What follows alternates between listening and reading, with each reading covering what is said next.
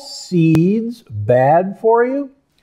You know, I don't know how many times I've seen on the internet or people telling me that Dr. Gundry says that all seeds are bad for you. And I have no idea where that concept came from, but let's correct it right now. Now remember, plants have two philosophies in protecting their seeds so that their seeds, their babies, sprout and grow. In fact, some plants want you to eat their seeds. Let me briefly explain. If there is a tree that is stuck in the ground and immobile and has grown to big enough to make fruit, then they want you, their predator, to take that fruit with its seeds and eat it and walk away or fly away and deposit the babies with a generous dollop of fertilizer quite a ways away from the mother plant, because the mother plant would shield, shadow that baby if it just dropped to the ground there and probably wouldn't do well. So they protect their seeds with a shell that cannot be digested, and they make you interested in eating their babies by having all that wonderful, luscious, fructose-laden fruit. And they even tell you that it's ready because they change colors and you have color vision. So you're a fruit predator. So they want you to eat their seeds. On the other hand, most grasses and other annual plants are growing in a great place, and they're going to die. So they don't want their seeds to be carried off. They want them to be dropped to the ground. So they have, number one, no incentive for you taking their seeds and going elsewhere. And they want their seeds to drop to the ground. So in that case, they protect their seeds from being eaten, either by an impenetrable shell or by loading those seeds with lectins, so that if those animals happen to eat those lectin-containing seeds, they will not thrive and will avoid them in the future. So there is method to a plant's madness. So there are plenty of friendly seeds. Let's talk about, for example, pomegranate seeds. So pomegranate seeds, their arils, are some of the best foods that you could actually eat. They have an incredibly high polyphenol content. And in those of us who are lucky enough to have an appropriate gut microbiome, the agalic acid in pomegranate seeds can be converted into one of the most potent mitochondrial boosters that there is. They have omega-5, which is incredibly beneficial fat. But go easy on pomegranate juice. You're actually losing the benefit of the omega-5s in the seeds and a lot of the polyphenol content that's in the seed.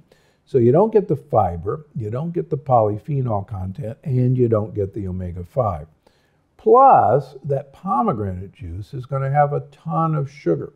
So eat the seeds whole. That's the best way to get the benefits. How about basil seeds? Basil seeds are incredible for your health.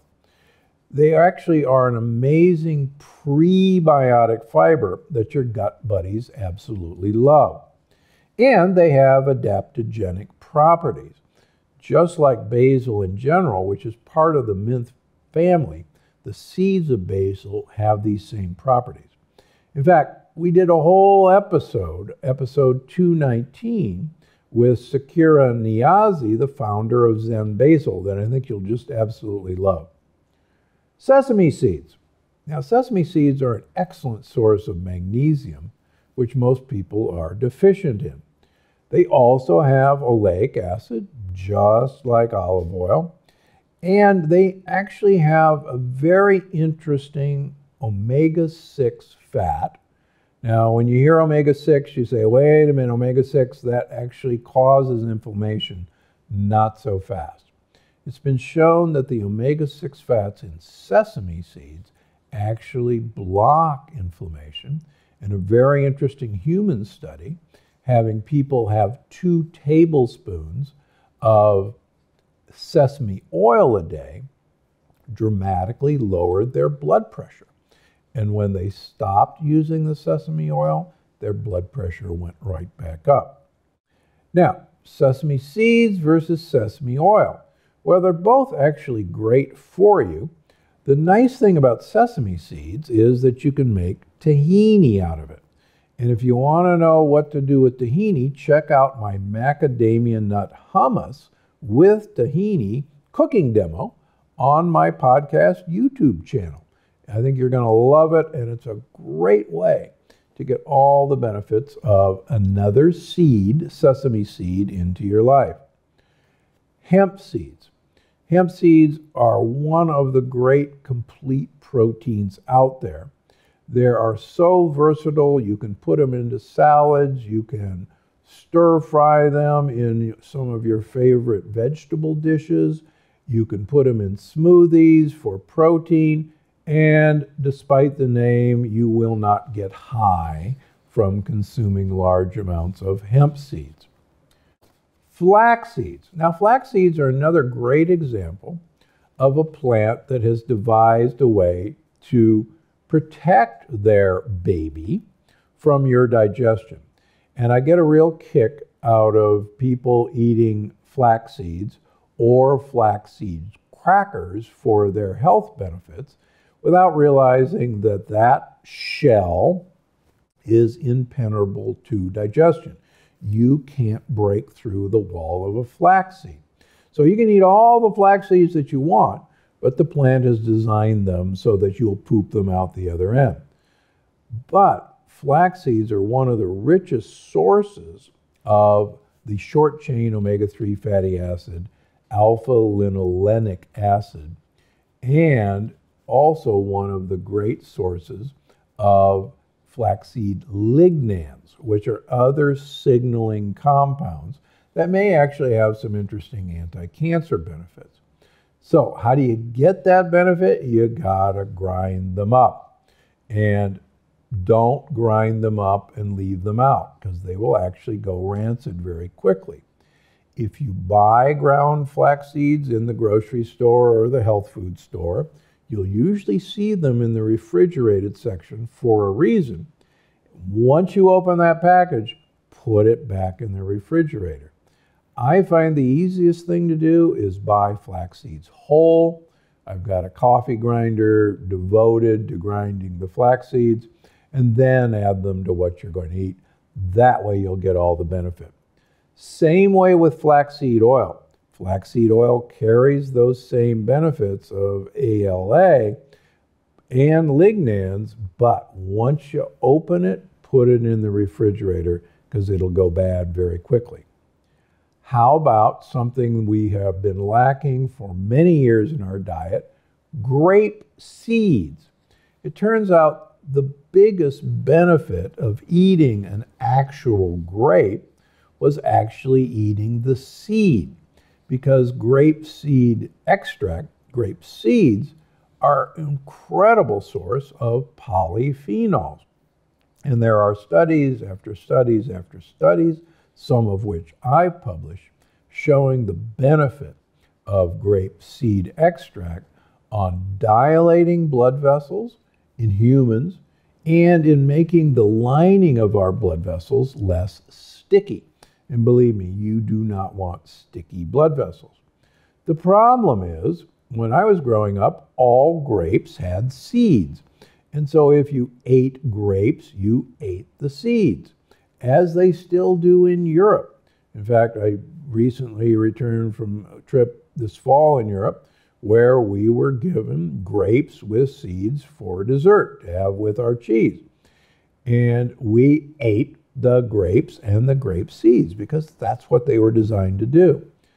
Every now and then in farmers markets and some high-end grocery stores, you can still find grapes with seeds. And if you do, buy them. If not, grapeseed extract is a great choice. Papaya seeds. Papayas The real benefit of papayas is in the seeds, and most people throw them away. Papaya seeds are loaded with polyphenols. And here's the deal. Just throw them in your smoothie. They will blend up. You won't taste them, and you'll be good to go. So don't waste those papaya seeds. All right, how about seeds that you should avoid? Number one is chia seeds. Now, I can't believe how many times I've heard the Aztecs have been eating them forever. They're a health food.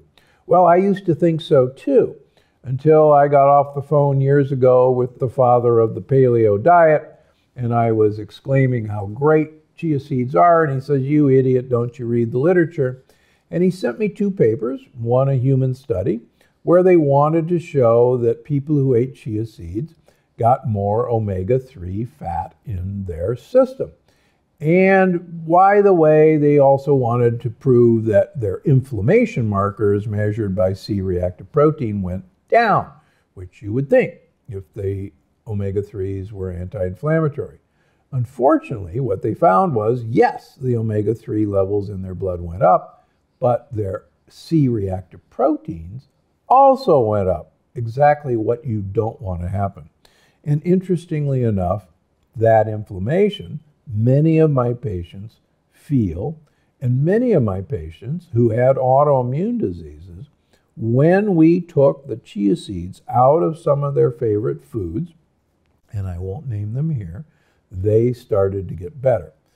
Use basil seeds instead of chia seeds. You'll get the exact same effect that you want in thickening, but you won't get the ill effects of chia seeds. Second, pumpkin seeds, pepitas.